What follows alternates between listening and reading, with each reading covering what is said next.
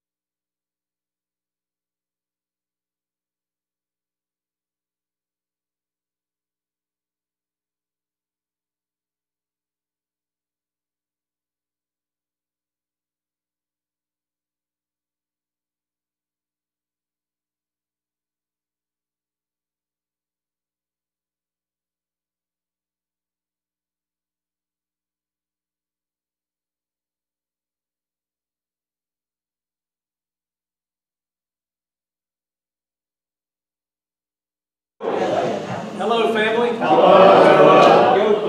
I am glad to see you guys. How's everybody doing? Good. Tell me something good from your week. That's how we'll get started this afternoon. Who's got some good news to share with us as we kick things off? Anybody? Taylor? The job out of photography studio. Hey, that's great. Where's the studio? Very cool.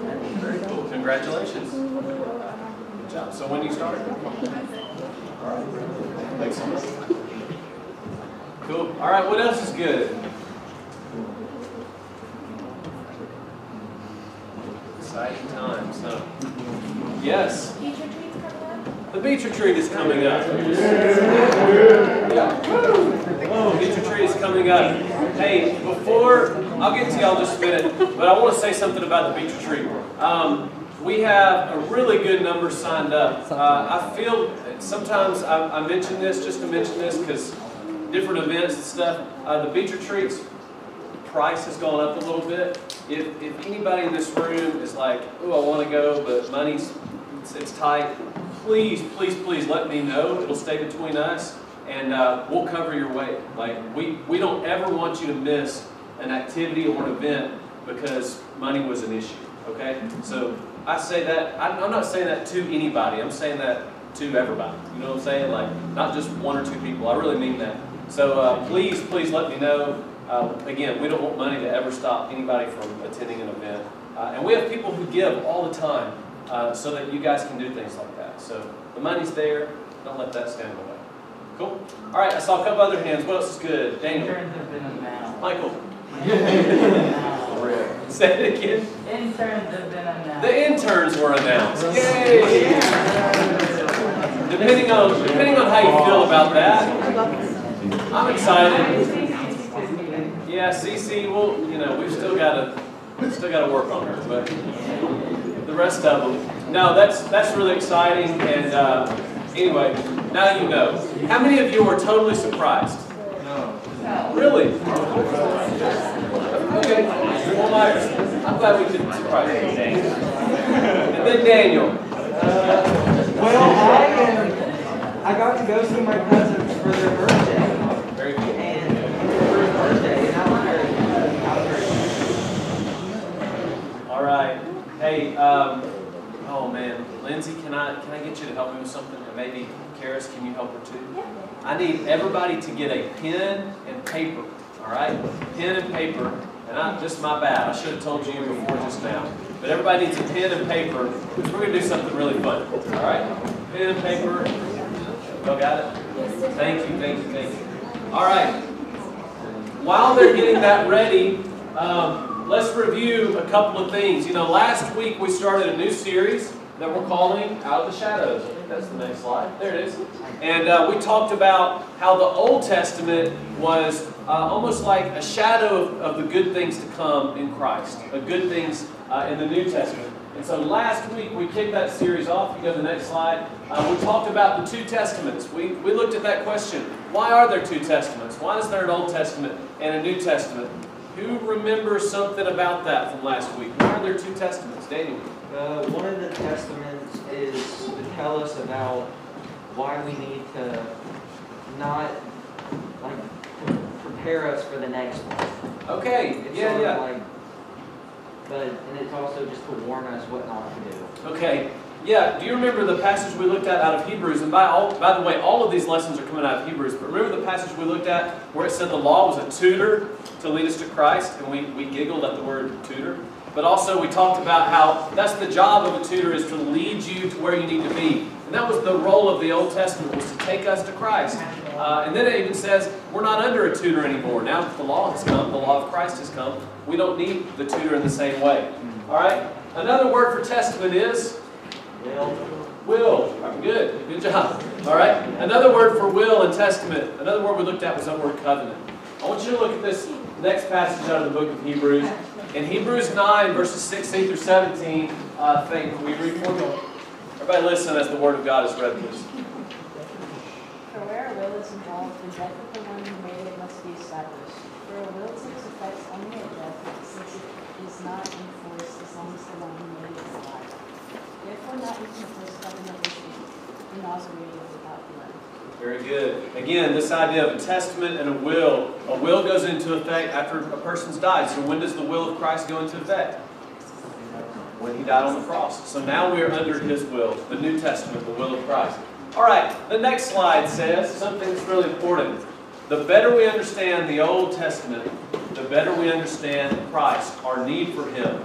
The writings of the Old Testament and how they were calling us, calling for a Messiah, the one who was to come, the anointed one. And Christ was the fulfillment of all of those prophecies in the Old Testament. So here's what we're going to do next. Does everybody have, we're getting really close. I'm sorry, you girls are doing great. Thank you for doing that.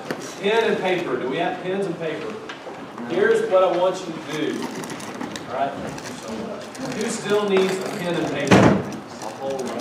Oh, we're so close. All right. The rest of you, while we're waiting, everybody go ahead and turn to Hebrews chapter 1. We're going to be there in just a minute. But as you're turning to Hebrews 1, I want to get you going there, and then we'll do this little activity. Thank you very much. Thank you, Karis. I appreciate the help. Hebrews chapter 1. Did everybody get their utensils, what you need? All right, here we go. Utensils, supplies. Here we go. All right, here's what I want you to do. I'm going to describe a creature. I'm going to describe a creature, and I want you to see if you can accurately draw a picture of the creature I described. Okay? So I'm going to describe a creature to you, and if your picture is closest to the creature that I described, you win. Okay? You win 20 Yeti bucks. How's that? That's good. That makes your beach retreat a little cheaper, right? So here we go. I have 8 facts about the creature. Are you ready? Here we go. Get ready to sketch. I look forward to seeing your interpretation of the creature. Here we go. Number 1, the creature has a narrow head. The creature has a narrow head. All right? You ready for the next clue? The creature has 2 eyes. Really narrows it down. All right? The creature has 2 large feet.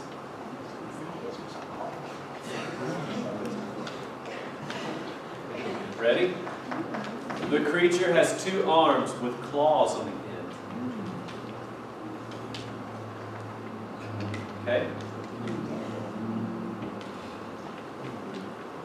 I'm going too fast. Slow it down a little. The creature is often hunched over. All right?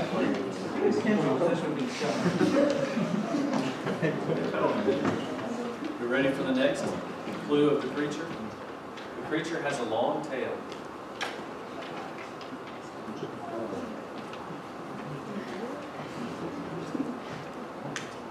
Number 7, the creature has long, pointy ears.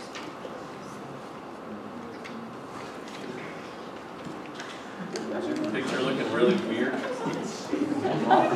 And finally, the creature has brown fur. I know you can't color that, but just, it's going to have fur, is what I'm trying to tell you. All right. Is this like a goblin or something? Easy peasy. So, Callum thinks he's got a great picture. No, I got one better. All right. Who thinks they have the most accurate picture of the creature? Let's see what you have. Should I tell you what the creature is? Yes. Oh, that's a good guess. Wait, what did you say? That's a very good guess. He guessed an anteater. That is a very good guess. Very good guess. Anybody else want to guess what it is? A cat? That's a good guess. It's an incorrect guess, but it's a good guess. A caveman. A caveman. No? All right, let me see. I think I did pretty good. That's good. I think I deserve it. What do we got?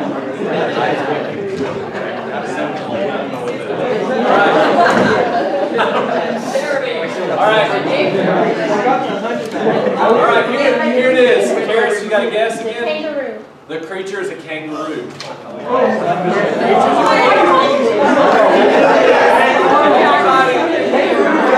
right, listen. Listen, hey, listen up. If you had a picture that looks pretty much, or pretty close, an ancestor to the kangaroo, hold your hand up, and we're going to have like a little bit of a voting thing here. Let me see.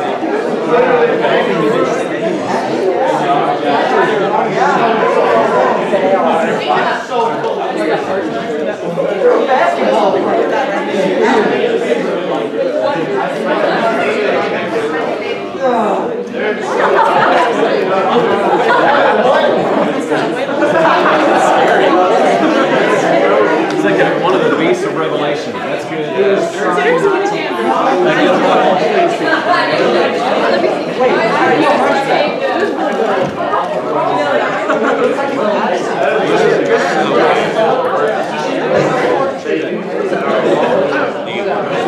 That's the most popular song. All right. We have to get started, and I've got a lot to choose from. Would this be okay? We should have some kind of vote. Okay. What if we What if we do this? What if on Wednesday night, at the beginning of class, we put a few up here and we Kahoot it to see who wins? Yeah. Is that okay? Sounds pretty good. We have a good one. We should have a tournament.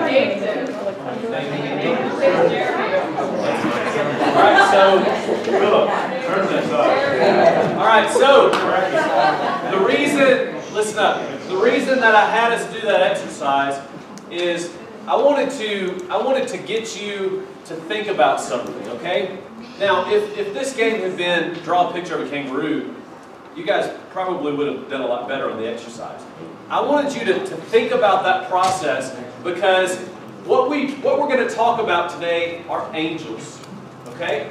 And I want you to imagine describing an angel, describing something that nobody on earth has ever seen before to other people who've never seen it before, all right? So imagine being Daniel and describing what an angel looked like to his readers, okay? Imagine being John and describing the events of Revelation to his readers, okay? So again, it's easy to describe a kangaroo because we've seen one. We've got a reference point.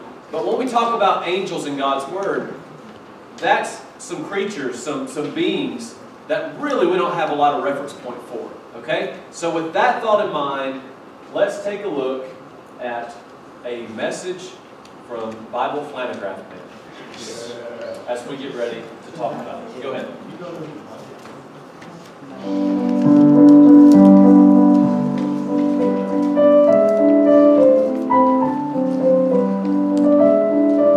It's your boy, Bible Flannograph Man, here to help biblical concepts stick. Today's question comes from Michael, age 16. He writes, "Dear Bible Flannograph Man, I need some relationship advice." Oh goody, no one ever asked me for relationship advice. Yesterday I told my girlfriend that she was an angel and all of a sudden she got super offended. Why? I guess my first piece of relationship advice would be for you to stop talking to me about your problems and go talk to your girlfriend about them. Perhaps there's a reason no one ever comes to me for relationship advice. When you called your girlfriend an angel, you probably meant it in a complimentary sense, like in the way that our society commonly thinks of angels. We even sing songs about them, you know, like "Shorty, you my angel, kiss an angel good morning." That was a really popular song when I had your great-great-great-great-great-grandfather in Vacation Bible School. Or songs like "In the Arms of an Angel." By the way, every time I hear that song, I feel the need to adopt a dog. I've heard the song 43 times in my life, and I've adopted 43 stray dogs. Coincidence? I think not. Anyway, where was I? Ah yes, angels. When you referred to your girlfriend as an angel, it was as if to say, "I like you and I should like to court you very much." However, she must have been thinking about angels in a biblical sense. Sounds like you're dating a keeper there, Michael. Don't mess it up. Angels in the Bible weren't admired for their beauty. In fact, it was quite the opposite. The angels we read about in God's Word were often terrifying in their appearance. Many times when an angel of the Lord appears in God's Word, the immediate response of the human being is fear.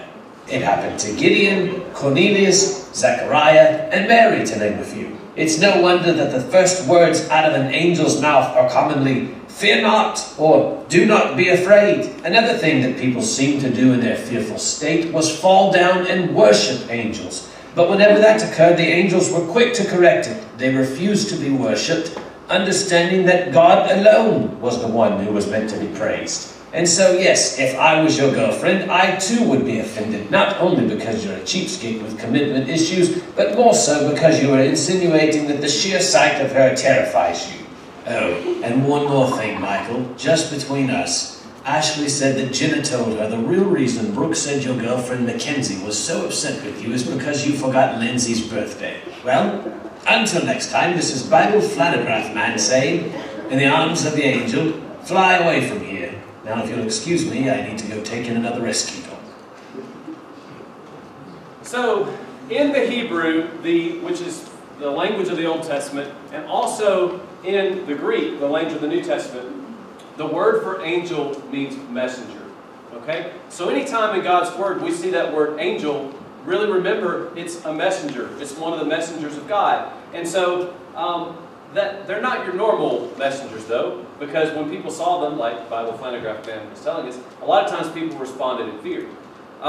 When Daniel saw the angel Gabriel in Daniel chapter 8, he fell on his face before Gabriel out of fright. I think that's on the next slide. Maybe. Yeah, he fell down because he was afraid. He fell on his face, it says. In Luke chapter 1, Gabriel gives a message to both Zechariah and Mary. And when Zechariah saw him, he was so afraid. I think it's on the next slide. Sorry, you got to go to the next one. Yeah. When he saw the angel, fear fell upon him. And we also read that Mary was greatly troubled when Gabriel appeared and gave her that message. In Acts chapter 10, on the next one, when Cornelius sends an angel, when he sees an angel, he stares at him in terror, like he can't even move or talk. So he's just staring at the angel.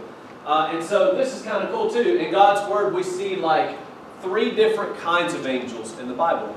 And so I want to tell you about some of those different kinds of angels. The first word that we see, angels in the outfield. That's the 4th kind, and they're not in the Bible.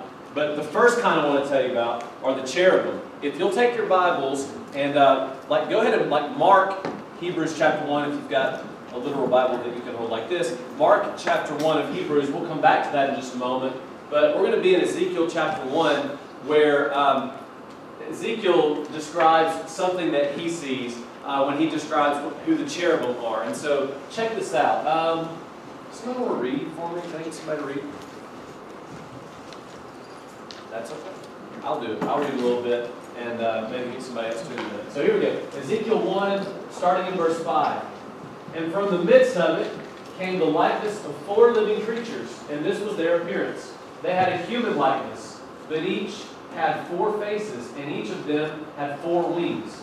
Their legs were straight, and the soles of their feet were like the sole of a calf's foot, and they sparkled like burnished bronze.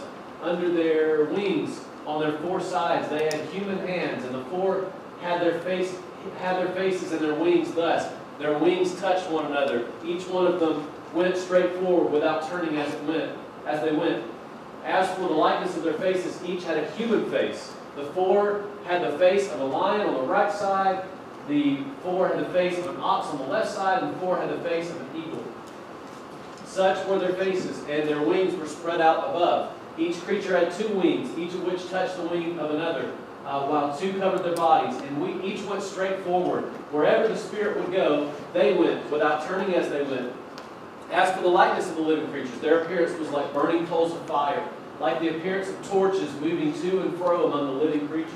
And the fire was bright, and out of the fire went forth lightning, and the living creatures darted to and fro like the appearance of a flash of lightning. So he's describing something that would be really overwhelming to see. In Genesis chapter 3, we read about the cherubim and their job there. Can I get somebody to read? Ellie, will you take the screen for me? He drove out the man, and at the east of the Garden of Eden he placed the cherubim and flaming sword that turned every way to guard the way to the tree of life. All right, so what's the job of the cherubim here? Like a guardian. Yeah, like a guardian. You know, we think like guardian angel, like, oh, it's going to protect me. This is like a don't cross me kind of angel. You know what I'm saying? Like, don't even think about going into Eden again. And so there's this angel with flame, like a flaming sword. So don't want to mess with that guy. Let's keep going. Oh, and also, there's several times in the scripture where God is described as being on his throne between the cherubim. And so they seem like they are surrounding God's throne. All right, the second group of angels that we talk about or that we see in God's word are the seraphim. The seraphim, and this is, that's a really cool picture. There's a lot of kind of cool art of some of what these angels might look like, and I thought I'd share a couple of pictures with you guys. But there's the seraphim. In Isaiah chapter 6, we read about them. You're going to see kind of similar language to what we just saw in Ezekiel. But Addison, will you take that for us? In the year that the king Uzziah died, I saw the Lord sitting upon the throne, high and lifted up, and the train of his robe filled the temple. Above him stood the seraphim. Each had 6 wings. With 2 he covered his face, and with 2 he covered his feet, and with 2 he flew. And one called to another and said, Holy, holy, holy is the Lord of hosts, and the whole earth is full of his glory. And the foundations of the thresholds shook at the voice of him who called, and the house was filled with smoke. And I said, Woe is me, for I am lost, for a man of unclean lips, and I dwell in the midst of a people of unclean lips. For my eyes have seen the King, the Lord of hosts. All right, so what is Isaiah, what's going through his mind as he's taking all this in? He sees these creatures. He sees the seraphim and these winged creatures, and 2 of them covering his face. And what are the seraphim calling out? Did you catch that? Holy, holy, holy. Holy, holy, holy. And by the way, we sing the song, Holy, Holy, Holy, and that's based on the song of the seraphim. I don't know if they're singing it or if they're saying it, but at either rate, that's where that comes from. And so here they are calling out to God about how holy that he is. And Isaiah's taking all of this in, and what's his reaction? He's overwhelmed. Why? How are you flying when you can't see? Okay. No, not exactly. But I like your answer. He said, how are they flying when they can't see? He's really overwhelmed at the fact that he's in this holy presence of a holy God. And what about Isaiah? Is he holy? No. He doesn't see himself worthy to even be in this place and behold the scene that he's getting to take in. And so he's like, I'm undone. I'm a man of unclean lips. And if we keep reading in the story, he says, God says, who can I go? Who can I send? And do you remember what Isaiah says? If you keep reading in that story, one of the seraphim, I believe, takes a burning coal and touches his mouth with it, and he says, now you're clean. And he says, here am I, send me. I'll go tell people who God is. Pretty cool. I'll be your messenger, God. By the way, I'll be your angel, God. You could say it that way, because what's an angel? I'll be your messenger, God. And so that's what Isaiah, how he reacts to seeing that scene. All right, the third group of angels that we read about are the archangels. The archangels. In 1 Thessalonians 4:16, I think this is, let's go back, because that's a really cool picture. Yeah, there's a scene out of Revelation, and I think this is on the screen in just a minute, where it names one of the archangels named Michael. And Michael is depicted in this scene in Revelation chapter 12, where he fights against this great snake, this great dragon. And so you'll get to see that in a little bit. Here we go. 1 Thessalonians 4:16 says, For the Lord himself will descend from heaven with a cry of command, with the voice of an archangel, and with the sound of the trumpet of God, and the dead in Christ will rise first. So what's the archangel doing in this passage? When God comes back, when Jesus comes back, what's the archangel going to do? Sound the trumpet, make a loud cry, a loud call, and then Jesus will come back. All right? Do what? It seems like they're sort of like the generals. Yeah. About it. Yeah, these are dudes you don't want to mess with, all right? In Revelation 12, this is the scene that's depicted with Michael. Trinity, will you read the screen for us? Yeah. Now war rose in heaven, Michael and his angels fighting against the dragon, and the dragon and his angels fought back. But he was defeated, and there was no longer any place for them in heaven. And the great dragon was thrown down, that ancient serpent who is called the devil and Satan, the deceiver of the whole world. He was thrown down to the earth, and his angels were thrown down with him. All right, so very good. Okay, so angels are cool to study, but when we get to the book of Hebrews, go ahead and turn back to the book of Hebrews.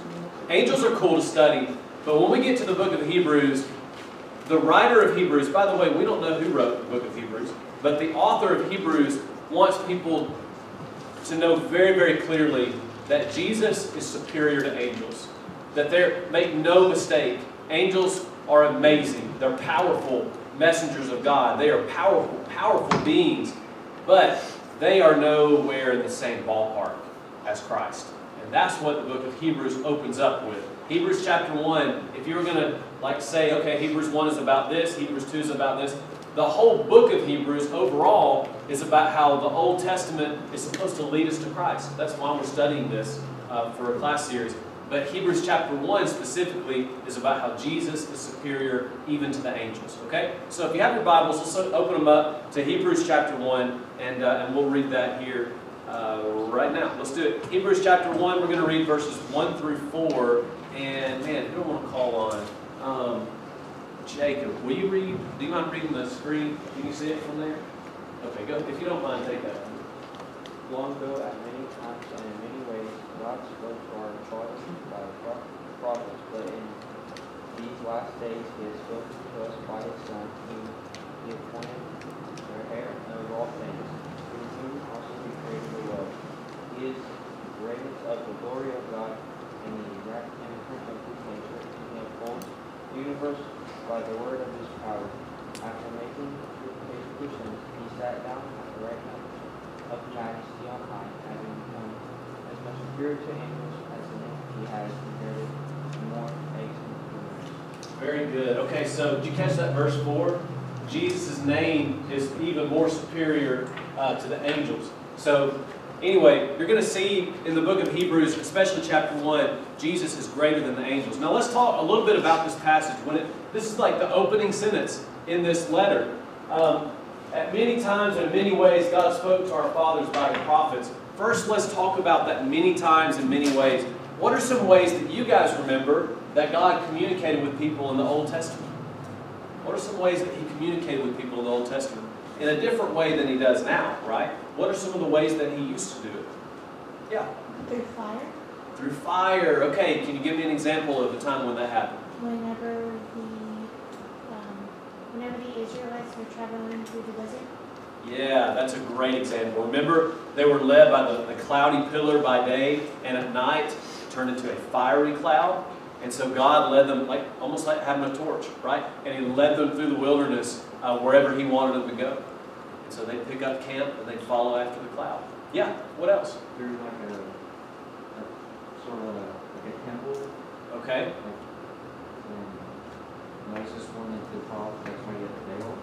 Oh, yeah, okay, so in fact, he almost like talking face to face, we're told that they spoke to one another as if he was speaking to a friend. Yeah. And Moses would wear a veil over his face because when he would be in the presence of God, it makes me think of like X-Men or something, but his skin would radiate. And it scared the people back at camp. So he came back and he started wearing a veil to cover his face because I guess it was just, maybe he couldn't have conversation with anybody. They were too afraid of him. Okay, so he starts wearing a veil to hopefully maybe not cause them as much fear. All right, so sometimes God would speak to him directly, right? Like He spoke to Moses, just, one-on-one. All right, how else? You said through fire. What's another example of God communicating with fire? Remember? Burning bush. The burning bush. When God first meets, or when Moses first meets God, right? And he communicates this burning bush that it's on fire, but it's not burning up. And Moses is like, what is going on? Okay? How else did God communicate in the Old Testament? Yeah, Seth? Through the prophets. Through the prophets. Yeah, that's exactly what it says up here on the screen, right? He communicated through the prophets. Who are some of the prophets that God spoke through?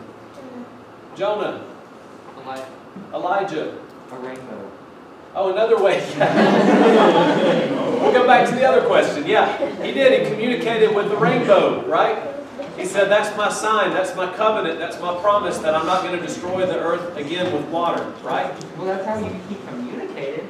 Yes, and he communicated that promise. You're right. You're exactly right. I'm with you. But also, we were talking about prophets.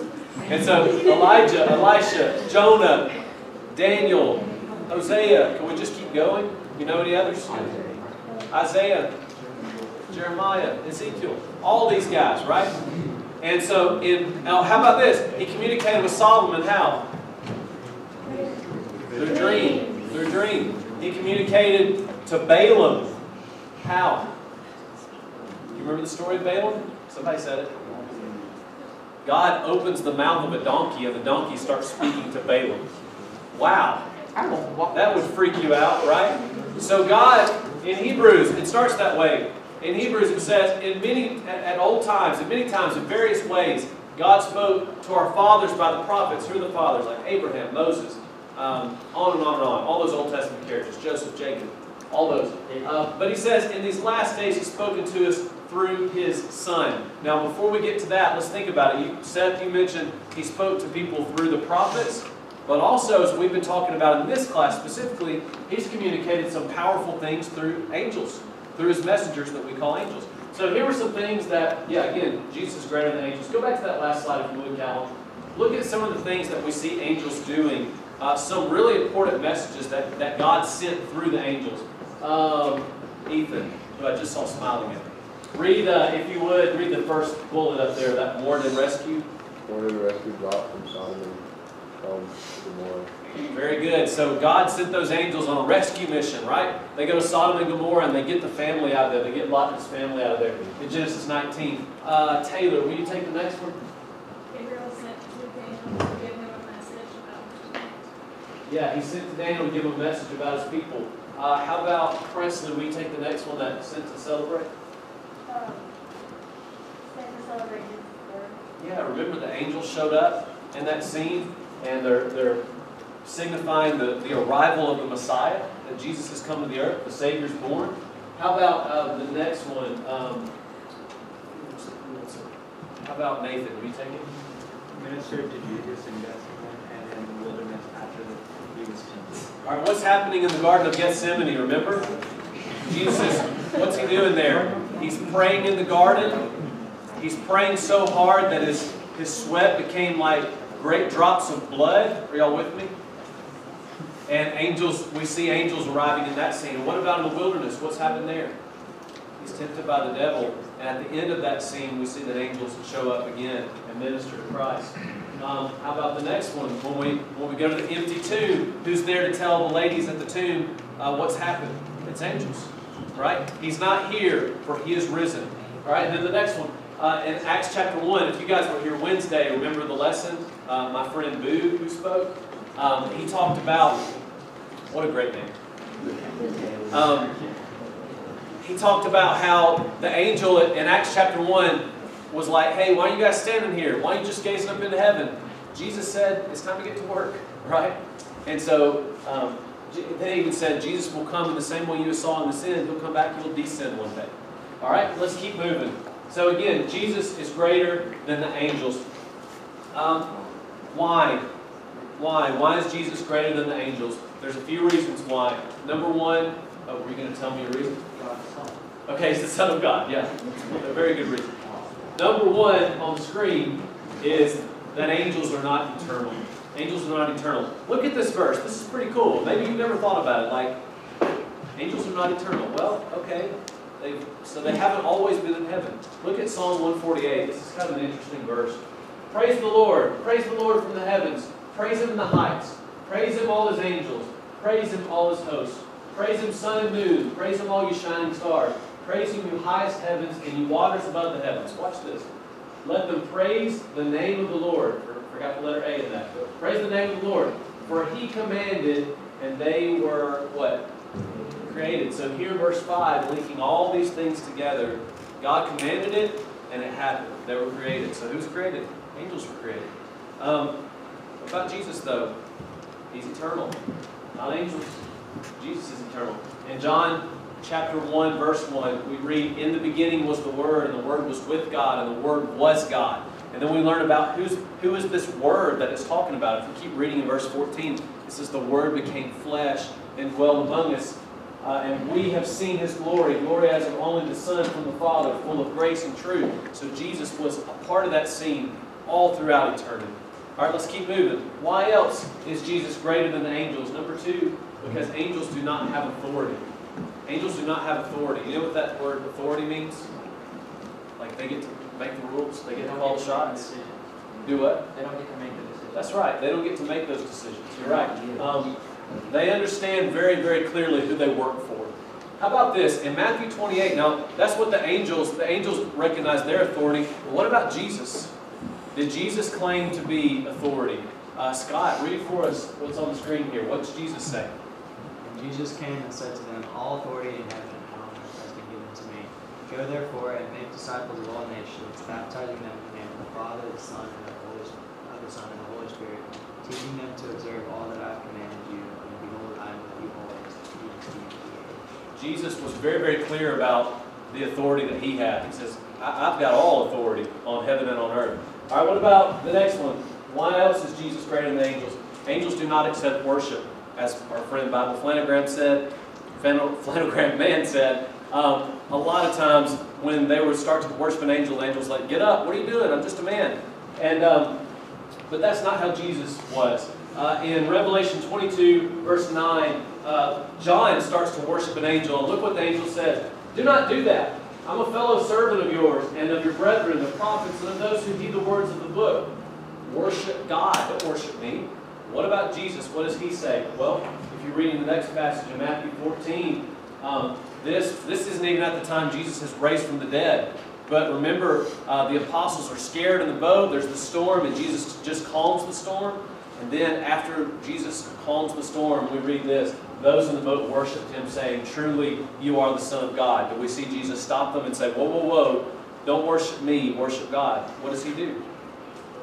He allows them to worship because he is God. He understands that worship is totally acceptable and good. So, all right, we're like out of time, but I'm going to run through these real fast, okay? Why does this matter? So what? Why does this whole lesson matter? I want to tell you 2 reasons why this matters. Number 1, Jesus is the ruler of the world. He's the ruler of this world. Have you ever met somebody really famous? Or have you ever tweeted to somebody and they responded to it? Oh, let me hear at least a couple of these.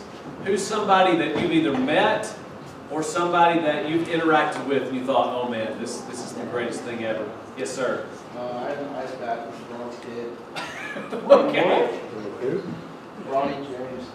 You met LeBron James' kid. Yes. Tell us about that. How was it? First tournament of last year was in Alabama, and it's a huge tournament. It was after my game, it was after his. We just walked in, and it was just a normal conversation. Wow. Cool. That is cool. Okay. Are we going to play like the one-up game? Okay, who can top that right there? That's pretty cool. What do you got? Not saying it tops it, just saying what do you got? Yeah. Yeah. I met Kelly Clarkson. She was interesting. She's as chill as she is. As you would think she is. She give you the shirt off her back.